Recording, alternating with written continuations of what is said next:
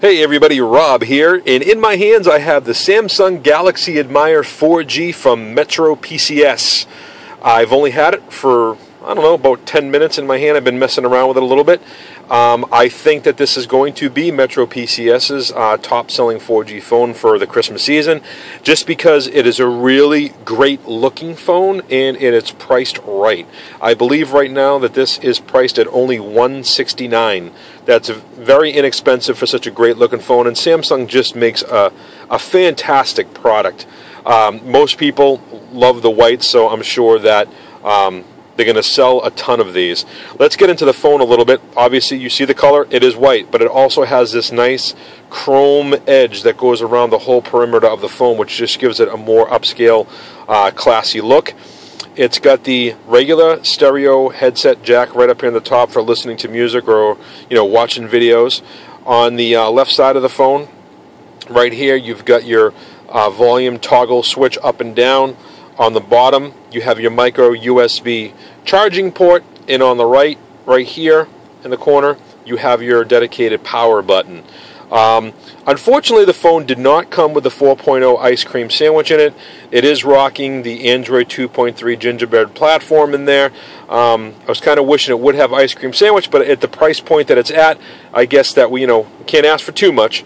But in terms of the display actually is really beautiful on this. Samsung just does such an incredible job with their displays. As you can see, it's very color rich and it's very vibrant, very bright, and obviously you can even adjust that brightness so it can be even brighter than that. And it is rocking Gorilla Glass on this phone, so even though it's a less expensive phone, you're getting high quality materials here. Gorilla Glass, which is supposed to be scratch resistant, not shatter resistant. What else in terms of memory? Let's take a look at the memory internally on this phone. Go to settings. Okay, available storage is 1.38 gigabytes internal, and it also does come with a 2 gigabyte micro SD card that comes standard with the phone. So you're talking like almost 4 gigabytes of space between the internal memory and what you have on the SD card, and it will support up to a 32 gigabyte memory card on the phone.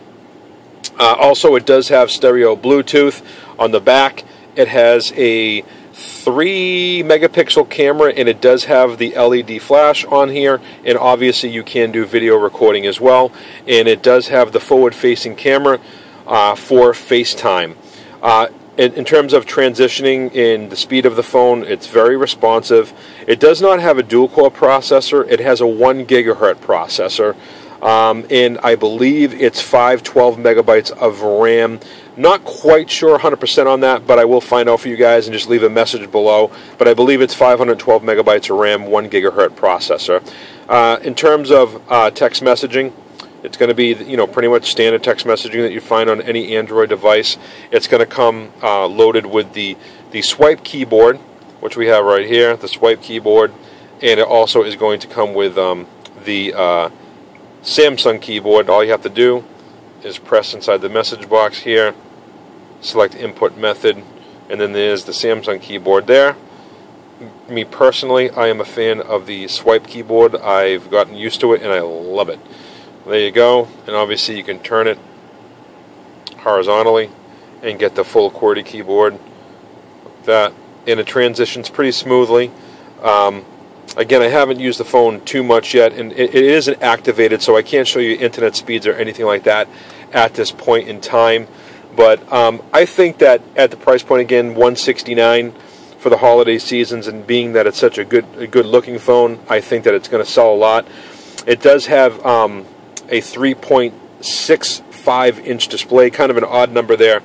Usually you either see 3.5 or 4.0, but this is 3.65-inch display, so it's going to be a little bit larger than your LG Optimus M Plus or your regular standard Samsung Admire.